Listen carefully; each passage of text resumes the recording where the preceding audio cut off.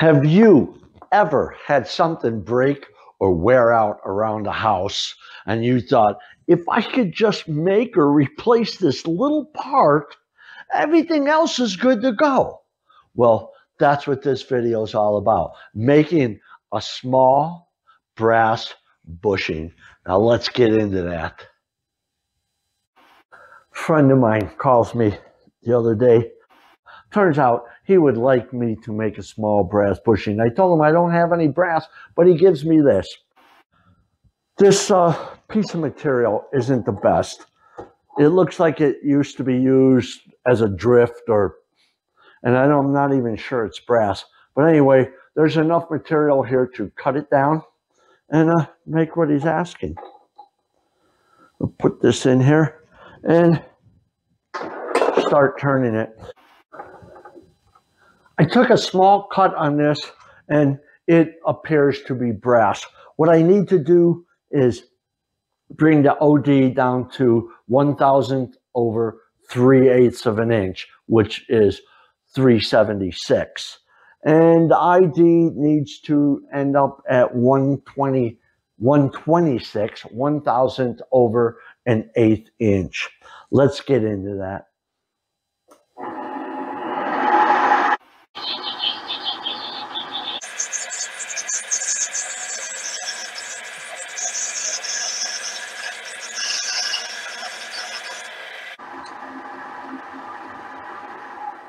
Let's make a quick measurement and see where we're at.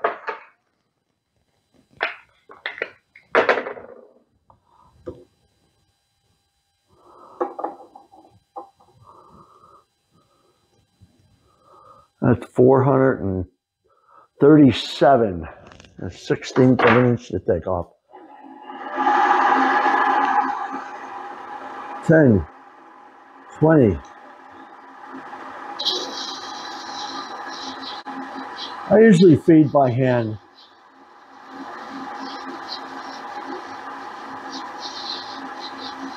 Unless it's a finished cut.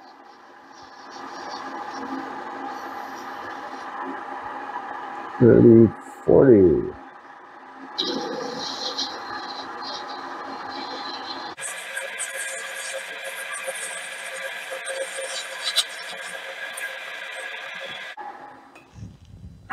Let's measure that again.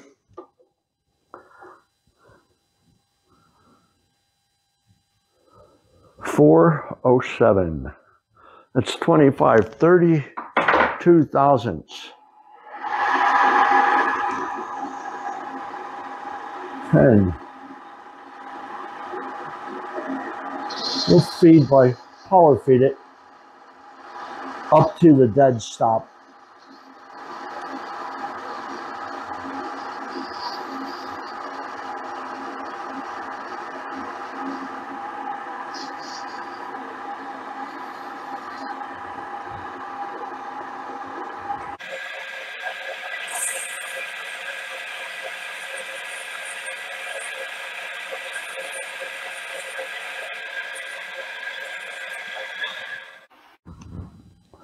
Let's measure it again.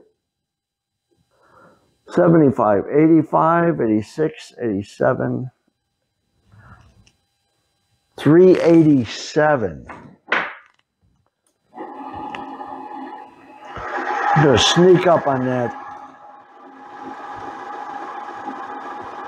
5 thousandths.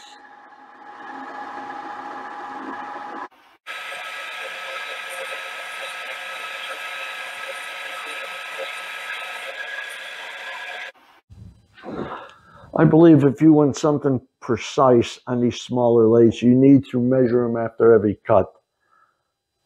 We have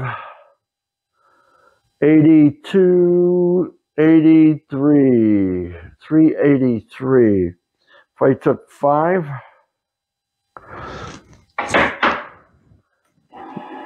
we're going to take 3 thousandths.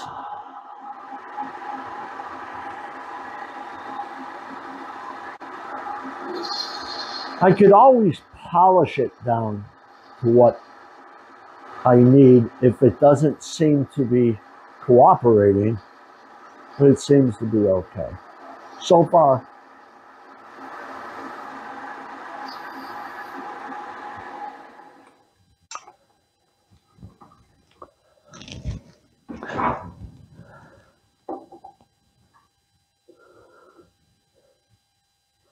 $75, $76, $78, $78. And he wanted it oversized. So I need to take 2 thousandths off of that and call it good.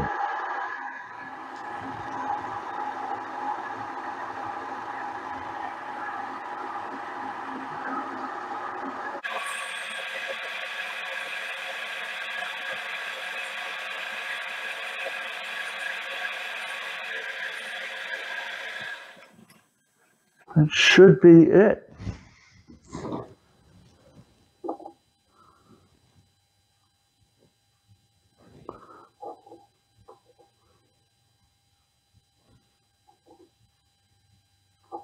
$376. It's about 376 and a half, but I'm going to call that good. Now you just need to face it off.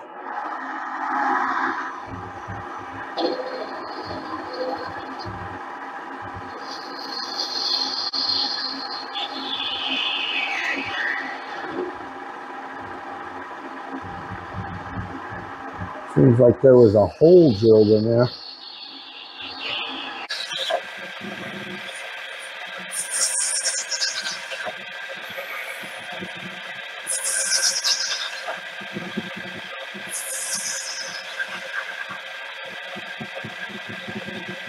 There we go. Okay, I have the OD turned down. I have it faced off.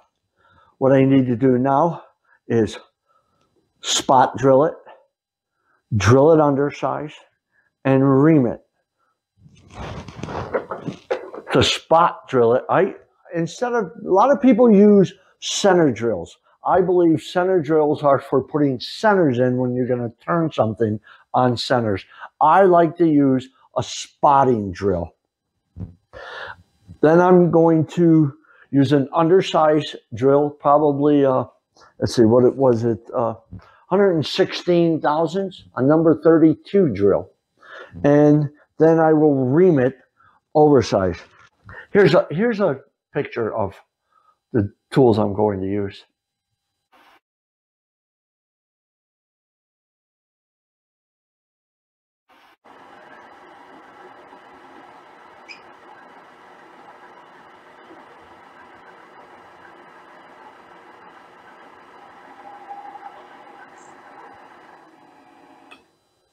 Okay, there's a spot. It's a good idea to always measure your drill. I don't care if you got it out of an index. I don't care if you got it out and it was stenciled on here.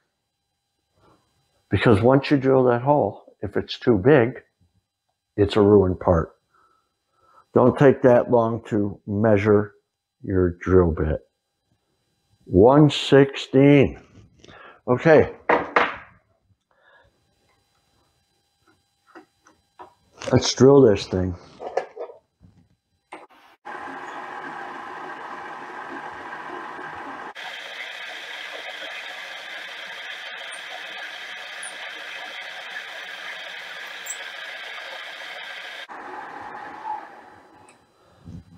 Okay, I think that's deep enough. The bushing's only going to end up about a 1/4 inch long. He told me it can be 1/4 to 5/16. I need to ream this 126. To measure it when I'm finished, I'm going to use a go and a no-go pin. For people who don't know what that is, I have a gauge pin here that is 125, and that's the size shaft that it's going to go through there. He says he wants it oversized, so this 125 pin has to go through.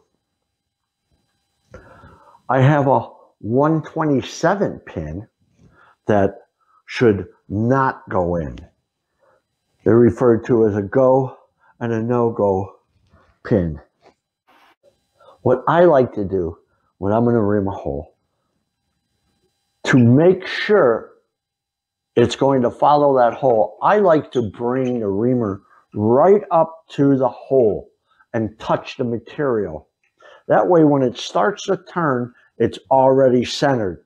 If there's any off center, it doesn't bell mouth the beginning of the hole. Okay, I'm going to bring the reamer up to the hole. I'm going to run this somewhat slower than I've been turning it. Turn it on. And start reaming.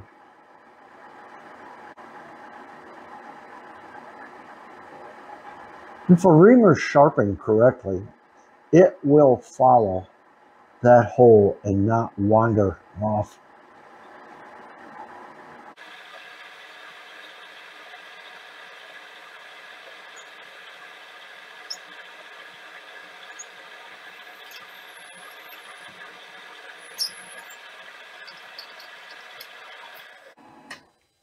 All right, let's stick that pin in there and see how it measures. It's really going to be nice once I get that tailstock upgrade done, and I don't have to keep tightening and untightening. It'll just be a matter of using the lever. Okay, see if it goes in there. It does. Let's see if the 127 goes in. It does not. Okay, so it's somewhere between 125 and 127. I think that will satisfy him. Let's put the cutoff tool in here. What I like to do when I'm cutting off or facing is bring this carriage up against my dead stop. I always use dead stops. That way I can hold it up against the dead stop so the tool doesn't drift. He wants it between 1/4 inch and 5/16.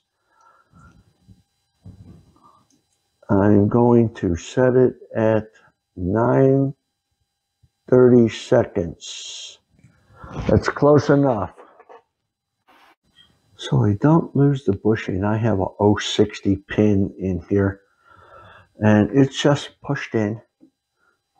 Nothing's tightened down. It's just to catch that bushing as it gets cut off. Let's knock that burr off the end and cut this thing off.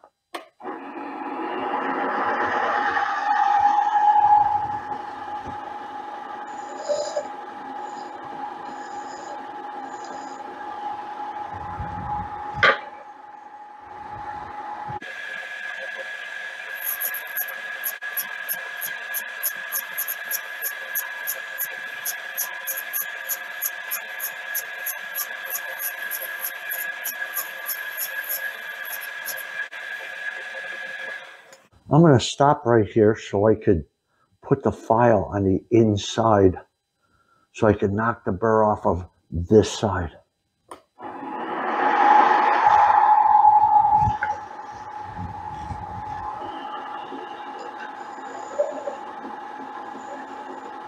There we go.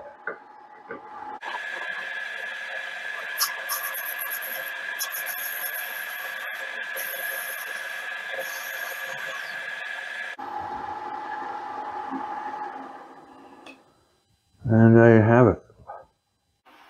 Okay, I'm just going to by hand countersink that, or just breaking the edge there. I'm breaking the edge there. Okay.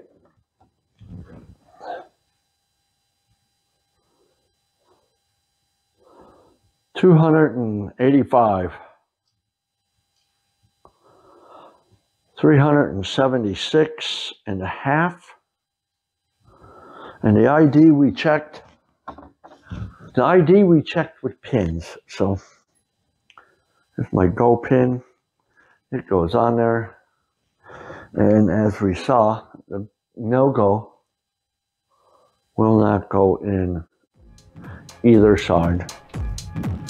So that's my job for today. I think this video has come to a wrap, and until next time, enjoy.